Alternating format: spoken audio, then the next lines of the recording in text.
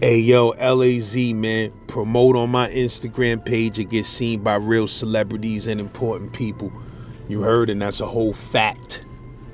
Send me a DM at Real Saint Laz on Instagram or email at thegenpopllc@gmail.com. You heard? Come get some of this organic promo. My Instagram page got reach. Whole industry be tapped in. The whole New York City be tapped in. And that's a whole fact. You heard? Holla at me for them story posts. Holla at me for them reels. My reels be going crazy. Know what I mean? Get at me, man. Get in the loop of things. You heard? If you need the double-decker YouTube and Instagram promo, I got you. Send me a message. DM me. Real Saint Laz. You're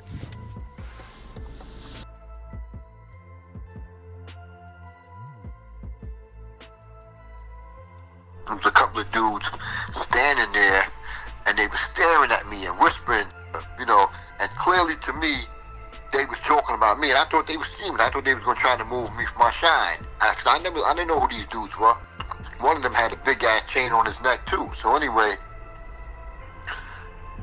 I told Just, when Just came out to do Just, these motherfuckers over here scheming. I said, these niggas about to try to move. I said, but you know what? I'm gonna move on this motherfucker before he move on me. So, Rhoda's Barn, I went over there.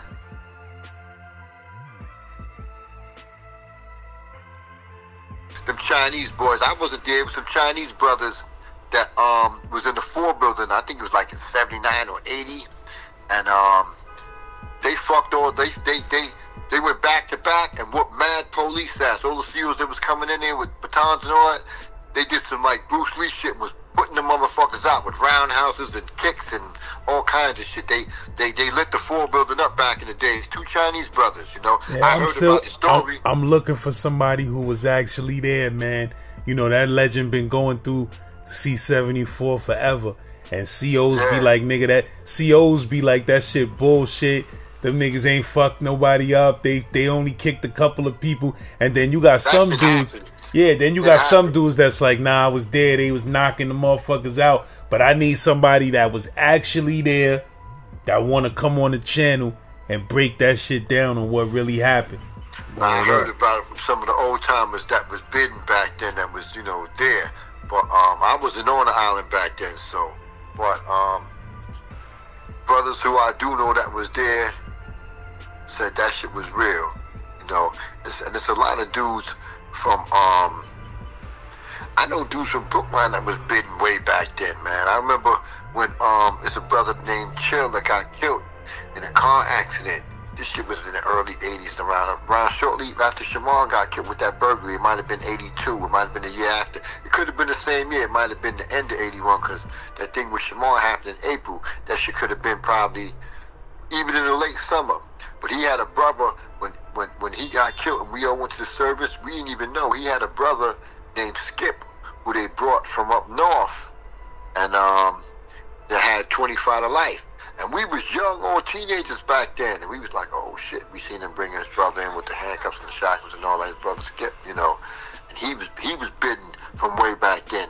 He was on the island when all that shit was happening and all that, I don't know what happened to Skip. I don't even think he's in the country anymore. I ain't been in no communication with him in decades, but he was a brother that was there. There's a few people that was there that seen it, and said, and told us about it, how, I just know they said they went back to back and put that work in. They said they was more SEALs. They kept pulling their pen and more and more SEALs to come. They didn't have like a real Orange Crush squad back then. Like that shit evolved with the Orange Crush and the Ninja Turtles and all that other shit came later on.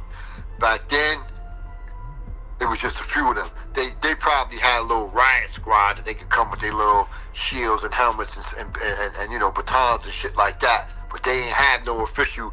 The Orange Crush dudes was the motherfuckers that came with them orange raincoats back. That wasn't really Rikers Island. That was really up north. You know what I'm saying? I don't really remember the police on Rikers Island with them big orange. I was in Elmira in '83 when This Is Rhoda's Barn one time at night. when the lights go out and all that shit, these motherfuckers walking around with them white hoods on them Ku Klux Klan hoods. The COs was walking around like that in Elmira back in the days. Yeah, that was a racist place. It was a Miles versus Davis case that changed it there, because it was one time when only white people was getting the jobs in commissary, state shop, and all the like prime time jobs. You wouldn't see no brother or no people of color with them jobs. So a dude had to file a fucking petition or some shit against the superintendent. The case was Miles versus Davis, but that shit changed. It was dealing with racism, and in Elmira. I remember Elmira had a statue of a grown man with a little boy squatting,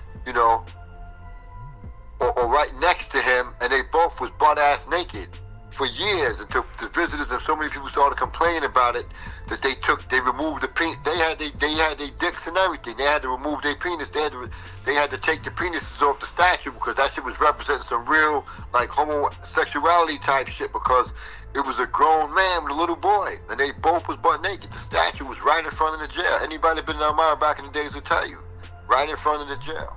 That shit was crazy. And Chemung County happened to have the highest child molestation rate in the state, and that's where Elmira is, in Chemung County. Yeah, I've been to Elmira 4 times, man. I heard about that statue. Yeah, a lot of us been through Elmira. A lot of Brooklyn dudes came back in the day. Everybody had to go through there to go to reception, but everybody didn't go to population from there. My first time there, I didn't go to population. I went to Kaksaki, but I've been to Elmira 4 times after that. I'm not talking about reception, where I actually fucking been there.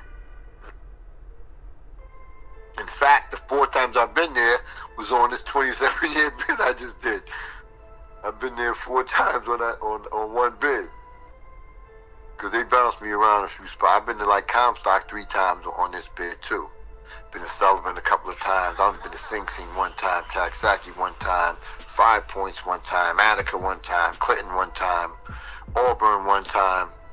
I've been to every max except for Shawangunk, Easton, and Green Haven. Yeah. Then I've been to Mad Mediums too. But one time I got into a beef with a dude, because I was in B.C.F, that's Brooklyn Correctional Facility, downtown, right over there by Fort Greene and Farragut and all that, right in the Navy Yard. So I was coming off a visit. I had to guard Josh from Jersey. That's my brother. He's a beast with his hands, and he caught a case in Brooklyn, in New York, but he's from the guard is from New Jersey. But he's a good brother. I met the brother we was building and all that, was Lexington and all that. And, me and the brother clicked. We was in the same house together. Me and him would go back to back. Anybody come in the house trying to take that phone or whatever, we had everything, in smash and shit. And, I had them both on a visit.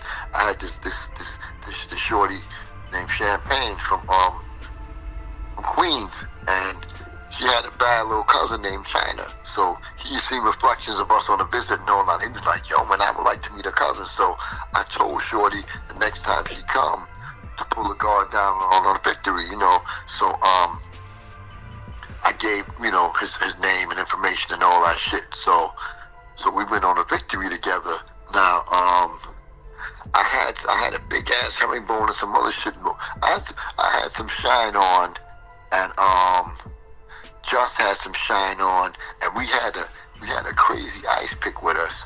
And anyway, because motherfuckers be getting dudes going on a visit and coming off a visit and all that. Dude used to get robbed. This was in the 4 building. I'm talking about this was in B.C.F, but I remember in the 4 building, dude used to get robbed in that staircase that you go up to go to the visiting room.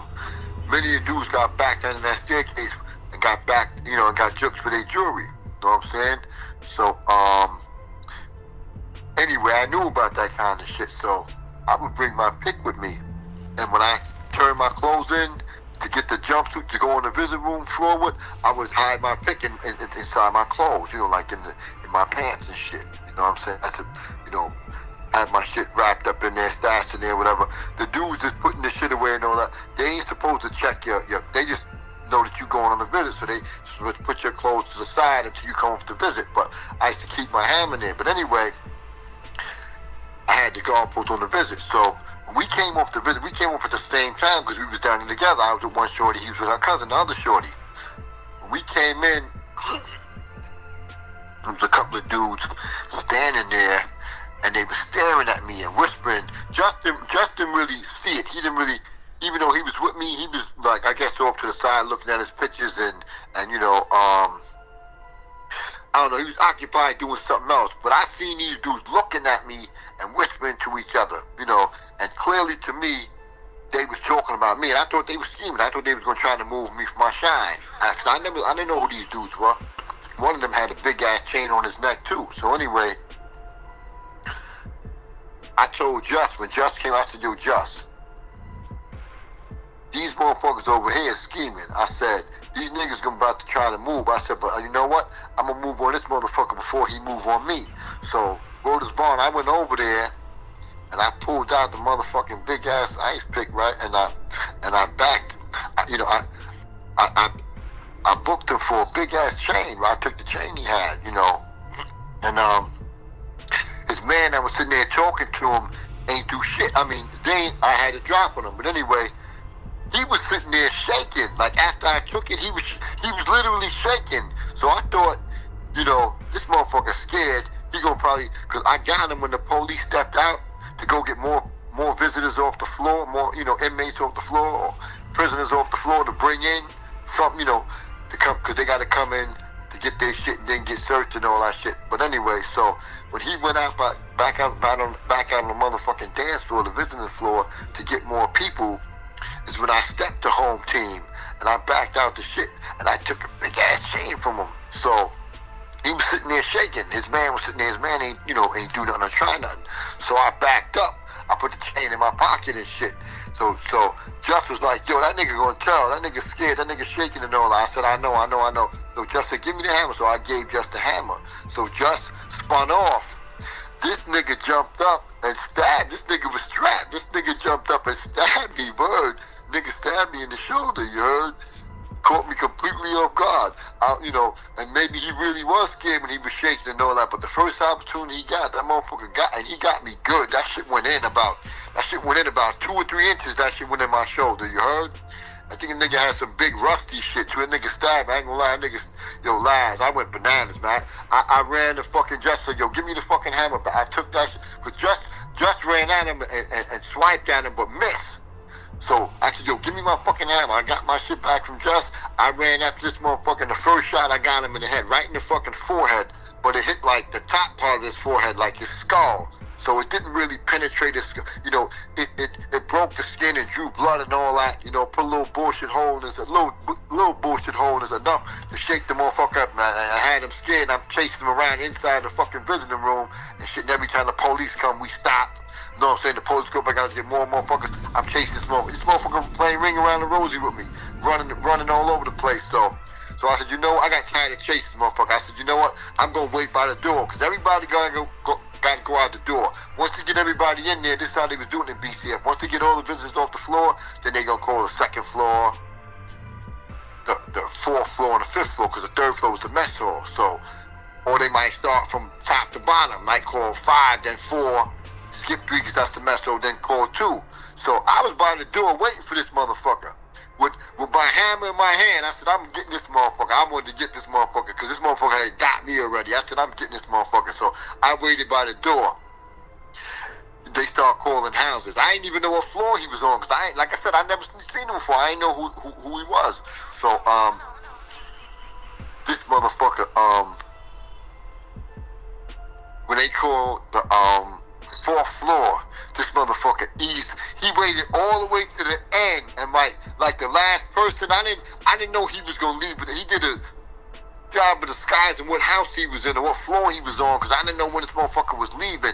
And then when they said, all right, last call on the 4th floor, and then I think they was going down, because they skipped the 3rd, because that's the floor the mess hall was on, to go to the 2nd floor. But this motherfucker turned sideways and slid right out the fucking door, like when they said last call, and he got past me, man. Yo, I ain't gonna lie, I wanted to get this motherfucker so bad, I was gonna stab him up in front of the police. Was there and all that. That's why I was waiting for him at the door, because he had already gotten me, you know. But that motherfucker got away, wrote his bond. So I was like, yo, play sick call tomorrow, sign up for sick call. But he never signed up for sick call, you know.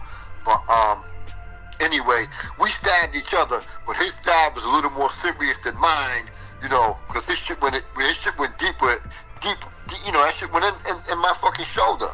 And man, I never reported the shit. You know, I ain't no fucking rat. I never reported it, so I didn't go to medical or none of that shit. I tended to that shit myself. But what I fucked up, what I should have did was I should have got me a sewing needle and burned that shit and sewed it up myself. I didn't do that, you know. And it was a round wound because it was a pick. He didn't have a flat, he had a pick. So that's hard. It's hard to sew up a circle. If it's a slit, that shit is easy to sew up. But if it's a circle, that's why they say ice picks is dangerous, because you can get internal bleeding from them shits, you know? You can't sew that shit up. You gotta kind of try to plug that shit or patch that shit to stop the bleeding, you know? That's what I had to do. I had to lay on my back. It was bleeding bad, though? Huh? It was bleeding bad? Oh, I was leaking bad at first. He didn't hit an artery or nothing like that. I wasn't leaking crazy, but I was leaking. Yo, I wanted to kill this motherfucker, wrote his bond. I was trying to get this motherfucker. And, you know, he was scared. He's a well-known, well-respected dude named from Fort Greene, you know. He's a well-known, well-respected dude, though, you know. He put work in it. I remember dude snatched his gazelles off the B-54 bus back in the days. He came down Myrtle Ave and Hicks and them niggas and some of the boys, VLing them, they yapped him for some gazelles. They yapped his ass for some kizzies and got off at Sumner and Myrtle. And he took the bus down to Fort Greene. That motherfucker got his hammers and came back and came to Sumner and lit shit up. You know, he ain't shooting, you know, he came to lit shit up. He wasn't no punk. You know, he had a body under his belt, but he had beef with a lot of brothers from Fort Greene because, so, when I had beef with them, they was rooting for me and all that shit. And when he came to Elmira, Squirrel and Whitey and all the dudes that was there, the whole Fort Greene, they didn't tell him I was there. You know what I'm saying? I stepped to him in the field house, but when I stepped to him in the field house, he told me, he said, yo, man, I wasn't scheming on you. He said, I was telling my man that you look just like my man K's son. You know what I'm saying? And I believed him, wrote his bond, and I hugged him, shook his hand and all that, and we squashed the beef and all that, because it fucked me up. But I thought he was scheming because somebody, you know, standing off to the side, he pointing at me and whispering back and forth to this dude and, you know, and looking and all that. But he ain't looking like, but he could have been looking at interest like, damn, could he be K-Son brother, or could he know? Or no? Maybe he was looking, but in my mind, I'm thinking he's scheming. So I'm gonna move on him. I'm gonna get him before he get me. And that whole shit spiraled out of control all over motherfucking because he was saying to the brother that I look like K or whatever, you know. So yeah, that was a crazy beef. But I had spoke about that on one of the videos and shit. Some brothers come home and just fade into obscurity, and there ain't nothing wrong with that. I thought about doing that, you know what I'm saying? But I said, nah, I got a story to tell. Not only that, you know, one of the brothers told me, you know, don't let nobody tell K history or tell your history, because you can't get mad when the motherfuckers is telling it wrong. If you want history to be reflected as for the true facts that it is, I have to tell it myself. I can't let nobody else tell my brother's history.